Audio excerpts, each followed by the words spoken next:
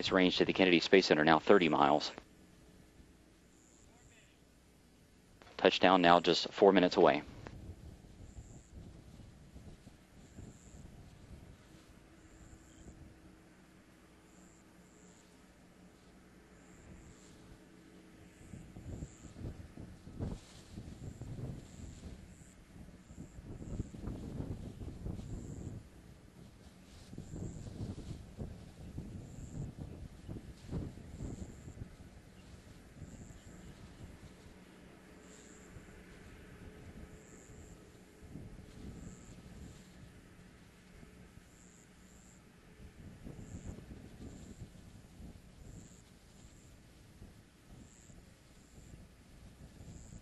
Pilot Tony Antonelli now taking control of the stick for a few minutes, steering Atlantis around this heading alignment circle. This is a right overhead turn of 320 degrees.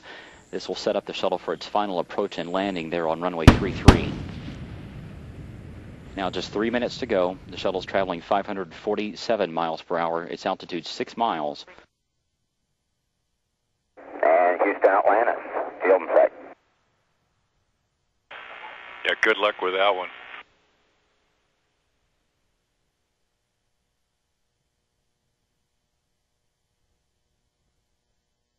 Now the commander, Ken Ham, now taking control of the shuttle. You're on at the 180. Copy, on at the 180. It's a beautiful day. Absolutely. 2.5 more minutes to go in Atlantis' flight. There you see the Florida coast coming into view. The shuttle continuing to turn to the right and line up with runway 33 at the Kennedy Space Center.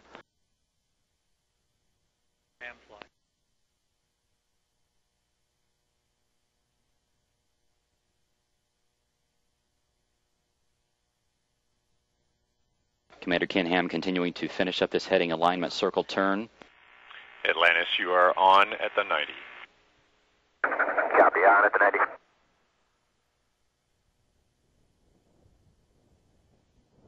In just a few seconds, the shuttle's crew will get their first view at the Kennedy Space Center.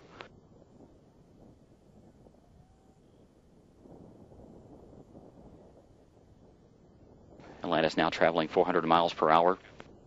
And Houston, now the left side of the cockpit has the runway in sight. Copy that, on field in sight. Once again, this is the heads-up display that Commander Ken Ham is taking a look at as he pilots Atlantis down toward this runway.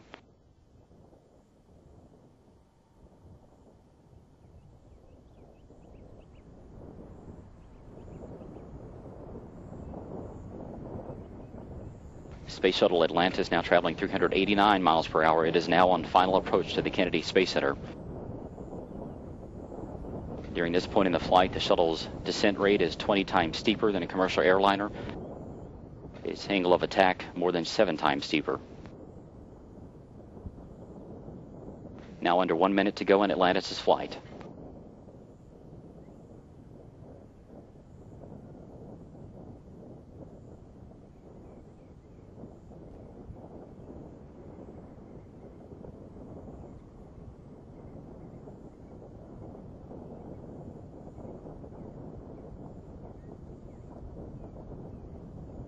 Atlantis now beginning what is known as the pre-flare maneuver. It will pull the nose up a little bit right before it hits the runway.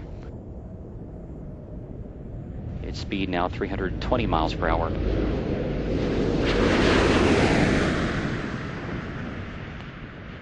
The gear is down and locked.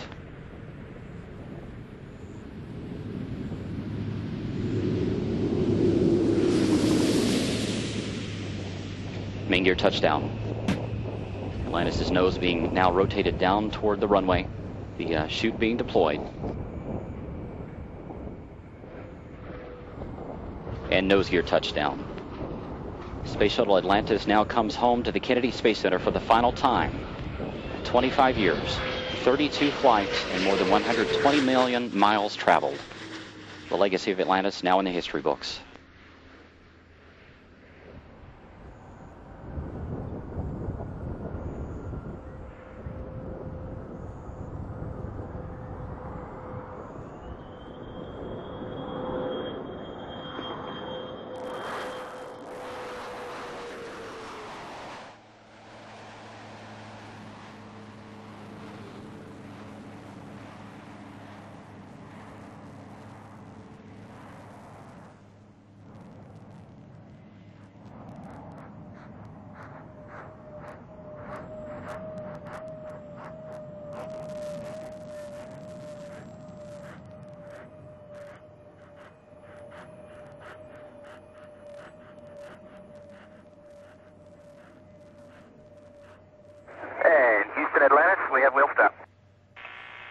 Copy, wheel stop, Atlantis. Hawk, that landing was something that your Air Force crewmates should have really been proud of. That looked pretty sweet.